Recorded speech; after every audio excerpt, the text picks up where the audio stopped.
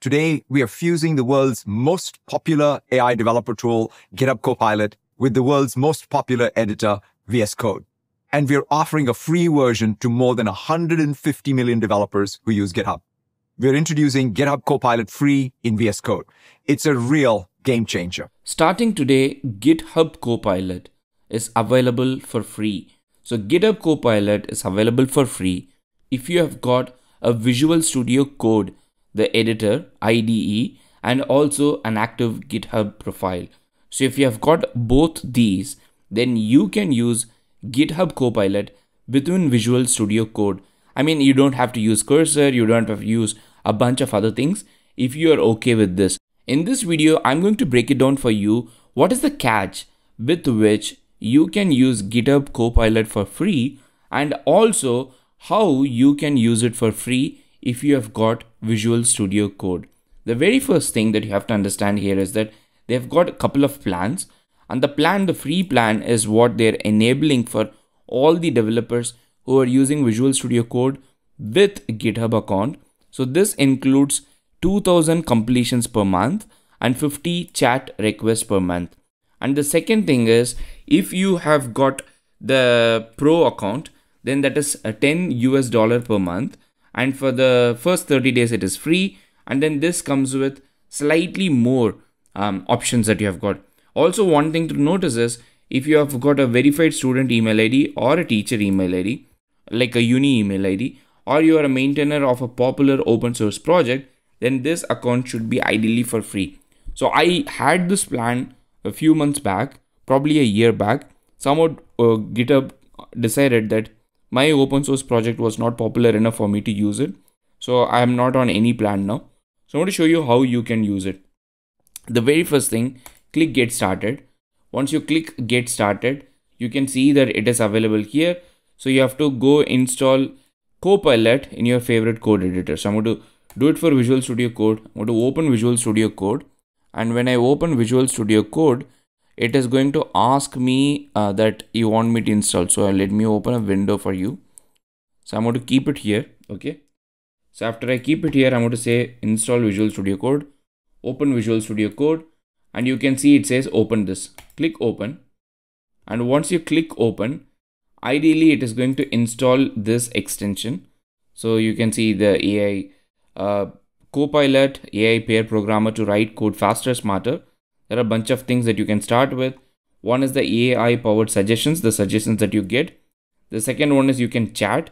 This chat is what is Microsoft is saying, that you get up to 50 chat requests per month.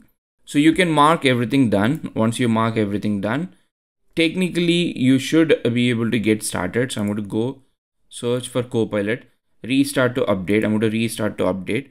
So my Visual Studio Code is being restarted at this point as we speak, and then you can start using it.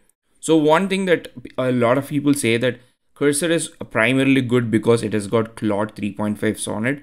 So if you are like somebody who's been actively using Cursor, then I would strongly encourage you to give this a try, because there has been a push within Microsoft to make you use GitHub Copilot. So I'm going to go open a simple Python file. I have to open a Python file.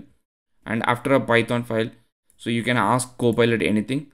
So you have got a couple of models. One is you have got Claude 3.5 Sonnet preview, and the second one is GPT-4o. And this is what you get in this particular environment. So I'm going to just simply go ask Copilot, I want to write an XGBoost model to predict if a given text is a positive sentiment or negative. I want probably an ensemble of XGBoost and also maybe Roberta. I should be specific. Roberta. So I'm going to send this to Claude, which is a preview at this point. I'm going to send this. So you can see it is saying I have to enable this. Okay, click enable. And after that, I've selected enable. Maybe I have to send the message again. Send the message again. Click generate. So, okay, it is going on. As you can see here, it started doing this. and it is creating a function. It is all happening here. So it is creating a class here. So there is this sentiment ensemble. So you can see it's using pandas. I'm going to just blindly accept it for now, okay, for the sake of the discussion. Just want to see if it is doing the right code. Very basic check. You've got a sentiment ensemble. There is a Roberta embeddings, train and predict. I want to see where the XGBoost is. XGBoost, where are you? Okay, train XGBoost on Roberta embeddings. That's quite weird. Okay, so there is this Roberta model, then there is this XGBoost. And what are they doing after this? Okay, I get it. So basically, okay, so what I wanted is something slightly different, but you know, I shouldn't fault because I had slightly a crappy prompt. So I wanted an XGBoost model and a Roberta based model, and then ensemble it, like do majority voting or something to finally tell me positive or negative. But what GitHub Copilot has decided to do with Claude 3.5 Sonnet is that it can actually give me a code in which XGBoost model is built on top of Roberta embeddings.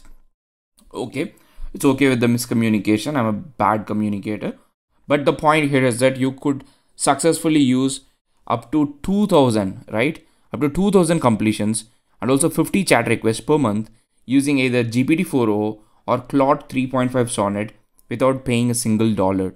I think this is great. If you are a student, you don't have a student ID. If you're a beginner who do not have heavy workflow where you have to always rely on these AI agents.